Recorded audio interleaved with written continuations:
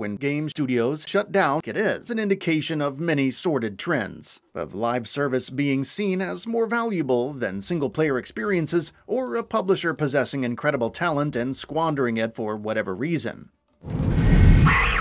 But for fans of the Dead Space franchise, which was left in cold sleep after 2013's underwhelming Dead Space 3, it was a sign that the franchise was well and truly dead.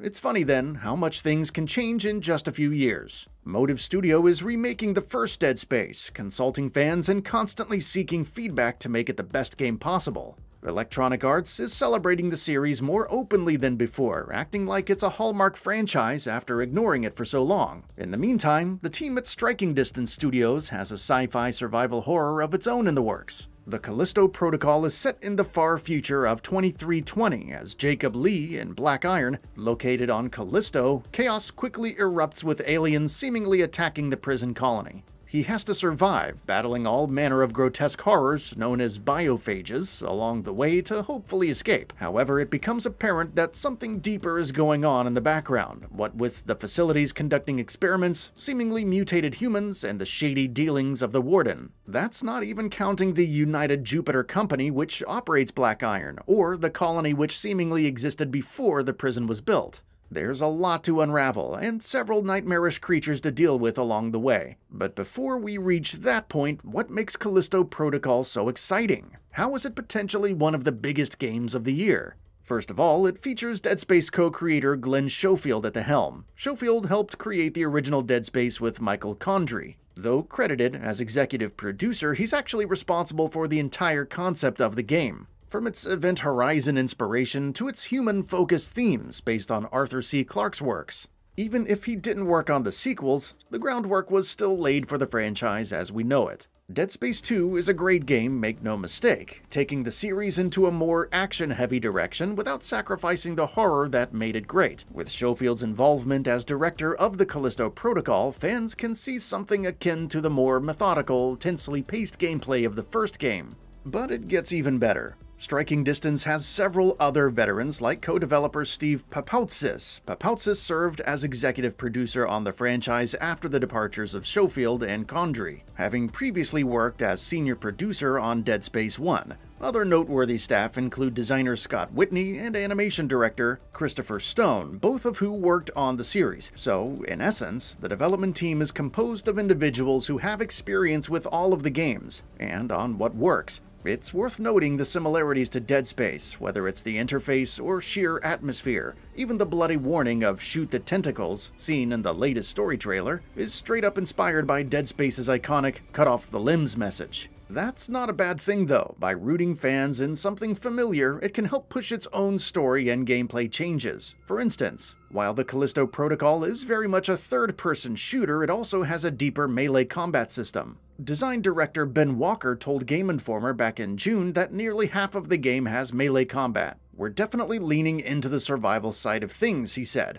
"The overall tone of our combat is kind of a struggle, right? You're doing whatever you can to kind of get by and get through. This is also in keeping with Dead Space, where Isaac Clarke, an engineer above all else, refashioned tools aboard the Ishimura to effectively combat the necromorphs. By comparison, Jacob Lee is a hardened prisoner, not necessarily an expert in firearms and CQC combat, but he can handle himself in a scrap. Players will also have less ammo to discover throughout, so you'll need to get your handy and stomping boots dirty. It's possible to use a mix of both tactics, executing combos to push foes back and then shooting them. However, the environment can also be your friend in encounters. In the various gameplay trailers seen till now, the player has multiple ways to kill enemies without even firing a shot. Pushing them into turbines is but one, and the GRP, which is essentially like kinesis, is very handy in this. You can also sneak up on some enemies and take them down without alerting the others. Examining the environment opens up all kinds of different ways to play.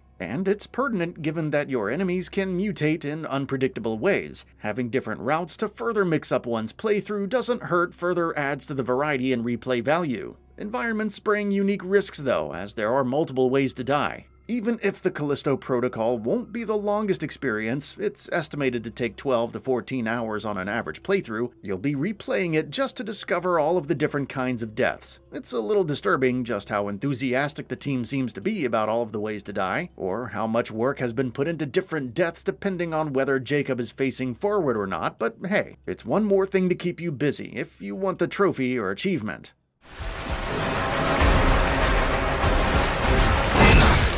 The Callisto Protocol is out on December 2nd for PS5, Xbox Series, Xbox One, PS4, and PC. The studio is crunching to get it done on time, which is unfortunate since this could lead to more issues and bugs at launch. This is probably so it can be released before the Dead Space remake, which is out on January 27th, 2023, though the lucrative holiday season could be another reason. However, even if it arrives a few weeks later than intended, launching so close to Motive's remake could be a good thing. Those who enjoy it may be inclined to give the Callisto Protocol a shot, just to see how the gameplay formula has evolved. Having a brand new setting to explore with its terrifying mysteries and excessive gore isn't a bad proposition either. Horror games have generally done very well over the years, whether it's narrative adventures like the Quarry, the action-packed Resident Evil Village, or more surreal efforts like Inscryption. And that's not going to change when the Callisto Protocol rolls around, but it will be one of the few big-budget sci-fi space horror titles in recent memory. Whether it ends up as a successor to Dead Space, or a brand new experience that surpasses it, Striking Distance likely has a hit on its hands that could lead to a new franchise down the line. As always, time will tell. The Callisto Protocol may not rewrite the book on horror, even if enemies will do their very best to scare you instead of outright killing you. However, if it offers a compelling new story and fun gameplay, then it's done more than enough.